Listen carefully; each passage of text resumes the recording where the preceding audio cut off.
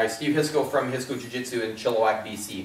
This next little homework video that we're going to do is stepping forward in a front kick.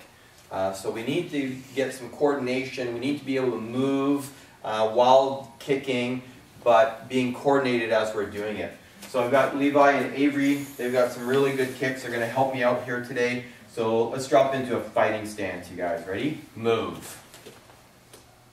All right.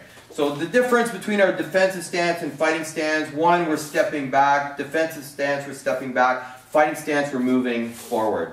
So let's just see a basic front kick here. Go ahead. Ready? 1 and 2.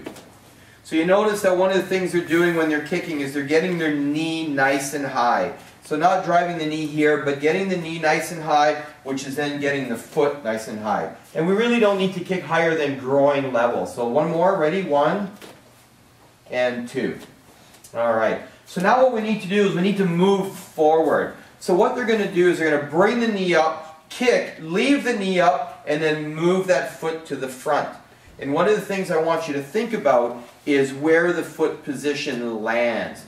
Right now, as you see Avery and Levi, they're in a good fighting stance, shoulder width of the feet are shoulder width apart here. So when they land, because their kicking leg, their right leg is going to become the front leg, you still want to be in that shoulder width apart.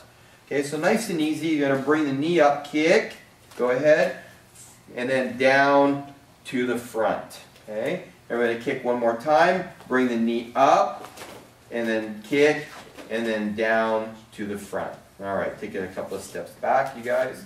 1, 2, good. So a little bit quicker. So again, the knee's going to come up and then foot down. Ready? 1, 2. Good. And let's take 2 steps back. All right.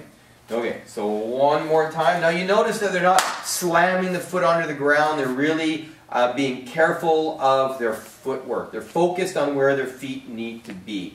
So knee up, flick the foot out, leave the knee up. So one example would be, I'm going to test these guys. You're going to do 2 front kicks. Okay? 2 front kicks with the rear foot without putting the foot down. And what you should see is the knee staying up, kick number 1, kick number 2. 2 kicks, ready, go. Okay? So you see how they kept the knee up. So now they're going to kick and step forward. 1 kick only. Ready? 1. Knee stays up and then down. 2. Knee up and then down. Step back. Excellent. And then what we can do is, just as a quick example, you're going to step 2 front kicks. 1 and then step 2. Ready? Go ahead. 1 and then 2. Excellent. Okay, stepping back. So that's our little short homework video, parents, so that you can work with your kids on stepping forward with the front kick.